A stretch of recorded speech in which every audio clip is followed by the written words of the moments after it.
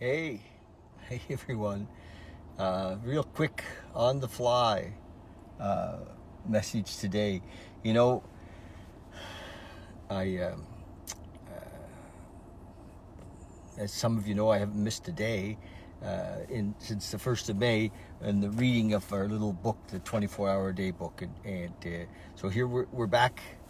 We're live. I'm on my way actually to visit with my brother in Campbell River. He's got some medical stuff coming up, and I'm going to go out and support and be there. And yeah, so it's great. And what I'm thinking about, what I was thinking, you know, is I was like, what am I going to talk about? Well, community, like family and community. If you don't have family, then adopt one. You know, create one. I saw a message on Facebook this morning. Some guy said, my uncle and my aunt have both passed away. I'm finished, you know. And find a new uncle and aunt.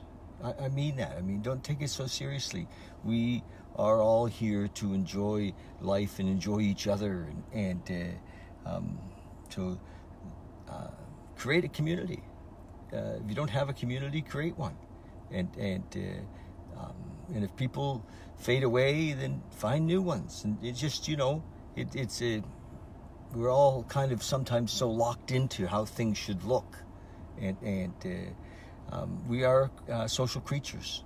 We are social creatures. And I think that, you know, just reach out, include people, and expand your community. And reach, you know, how do you do it? Well, have little meetups, you know, like I do a thing on Monday evenings. It's a meditation evening, but it's also a connection evening. Everybody gets to chat a bit and check in and share how they're doing. And on Monday night, come and be part of that. It's easy. It's on Zoom. I'll post it. That's a community. It is a little community. It's called our meditation community. I'm also part of, you know, a 12-step community that I love, and for me, I also have a men's group, so I'm part of that community. So I have it and family. So like you know, I have kids and brothers, but we only have these communities if we pay attention to them and we take time to be with them, but it's essential. You know, it's essential I think for contented life, you know, because when we're with people, we get to serve people, we get to, you know, pack all we can into the stream of life, you know, and so that's my message today. If you're spending time alone, it's your choice. It really is. There's so much going on. It's so,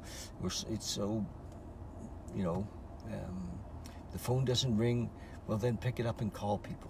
That's my message. You know, build a community. Share your love. Right? Share the love. Okay, you guys. I'm going to read this little thing. Today is the 6th of February. And the 6th of February.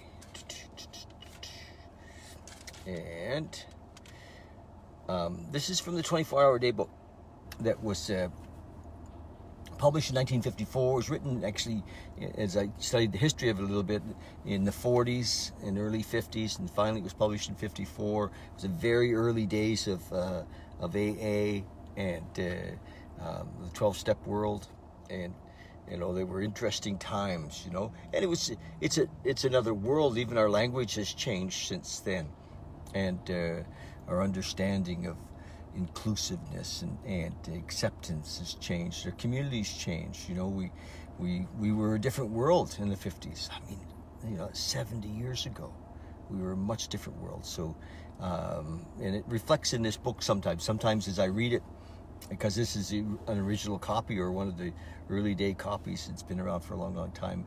I have to edit a bit because it's almost it's, you know, it's dated, so I edit a little bit as I go. But here we go. On a dark night, it says, the bright lights of the corner tavern look mighty inviting. Oh, Inside, there seems to be warmth and good cheer. But we don't stop to think that if we go in there, we'd probably end up drunk, with our money spent and an awful hangover. A long mahogany bar in the tropical moonlight looks like a very gay place, but you should see the place the next morning. The chairs are piled on the tables, and the place stinks of stale beer and cigarette stubs. And often, we are there too, waking up in the bar, trying to cure the shakes by gulping down straight whiskey, hair of the dog. Can I look straight through the night before and see the morning after? You know, most of us, you know, can't, and that's why we need a spiritually based program, because, you know, if we could see, you know, sometimes people in the 12-step world say, oh, just play the tape, you know, play the tape forward, you can see what's going to happen.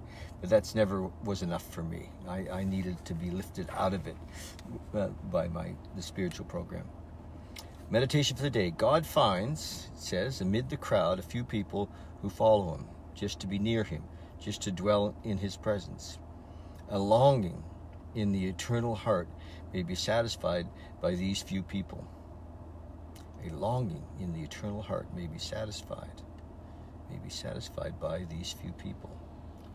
I will let God know that I seek him to dwell in his presence, to be near him, not so much for teaching or a message as just for him. It may be that the longing of the human heart to be loved for itself is something caught from the great divine heart. Prayer for the day. I pray that I may have a listening ear so that God may speak to me. I pray that I may have a waiting heart so that God may come to me. So it's beautiful from the 24-hour day book. And, you know, my message today is short. You know, if you don't have a community, build one. If your family's not local, you know, create one. Don't take it too seriously. Everybody needs family, you know. And you're hanging out with some people for a little while, and all of a sudden it's family. It becomes family. Hey, Mel. Hey, Mel. Hey, buddy. I'm on the road, bud. And just talking about family. Now, Mel and I met. Mel's on the line right now. We met in Australia. Gosh, like 14 or 15 years ago, and you know, Mel's family. It's just like that, and I think we're still family. Yeah, we are family. So it's beautiful. Family is who you say it is, and so if at this time, you know, if people are complaining about being alone, it's choice. Pick up the phone. You know, we can talk by Zoom. You can go for walks together. There's so much to do, and to be connected. So, love you guys. I'm always available. Monday nights we have our meditation group. Come and be part of that. You know, if you're in the Calgary area and you want to be part of our men's group, come. I'll take you. You know, so there's just lots of ways to get connected and feel the love. Okay, guys, love you lots. Short message today. Mel, nice to see you. And, yeah. Bye. Love you.